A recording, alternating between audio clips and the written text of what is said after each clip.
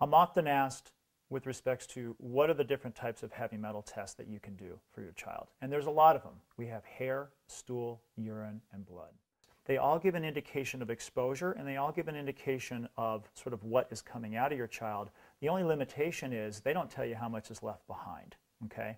So we have a profile called a porphyrin profile.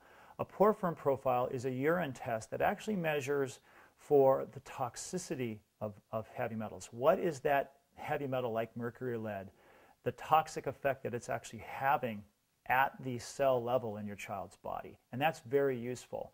What are porphyrins? We have a chemical in our body called heme.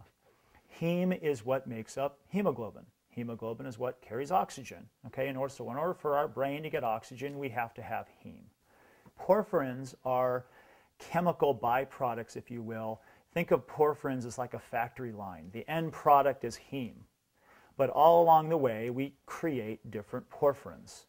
And all along those steps, those different steps can be interfered with by certain heavy metals or chemicals. On the typical porphyrin tests that are done, there's usually 6 different porphyrins that are measured.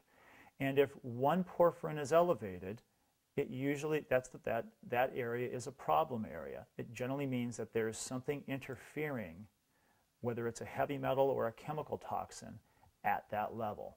If that level is normal, then the process is working just fine.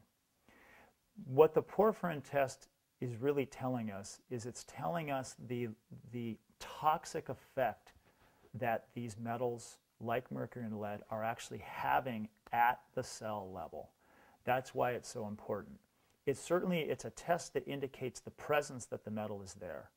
Okay, but we get that by doing a hair, doing a blood test, or even doing a fecal test.